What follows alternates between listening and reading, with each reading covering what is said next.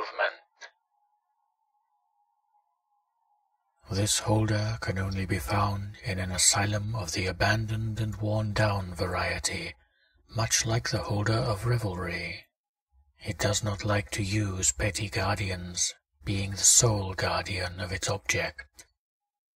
It is so obsessed with self-improvement that it has gone completely overboard and has checked itself into the asylum despite nobody being there. Rifle through the files until you see a picture of a hand holding a pair of scissors.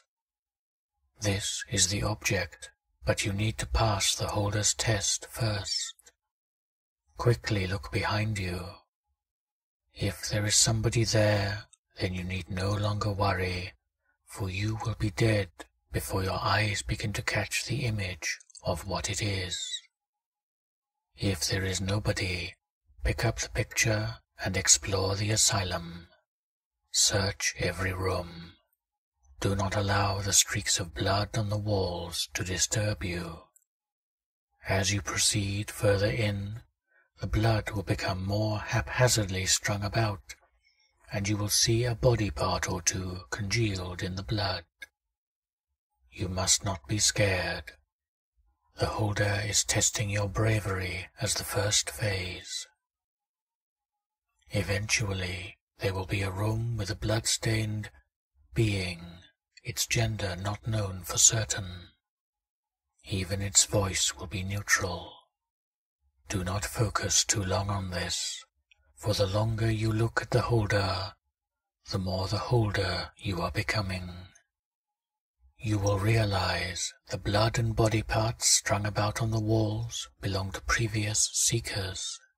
Show the holder the picture and ask, "What did they do?" The holder will attack you. Fight back. If you need to use a weapon, do not hesitate to bring it out. Do not worry if you deliver a fatal blow.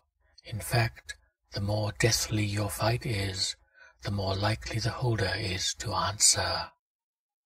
Remember, though, the holder will fight as hard as you do, so be prepared to improve on your battle tactics on the fly if need be.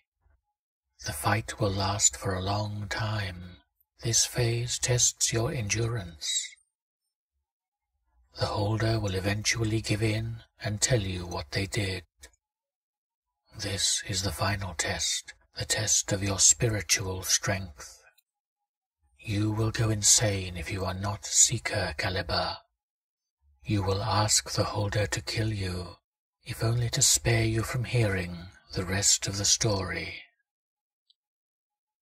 In the off chance you do not, bearing the metal necessary to remain calm and indifferent throughout the holder's tale, the holder will vanish into thin air, and you must search the asylum once more for the pair of scissors in the picture. It may or may not be in the room the holder was in, but it will be there.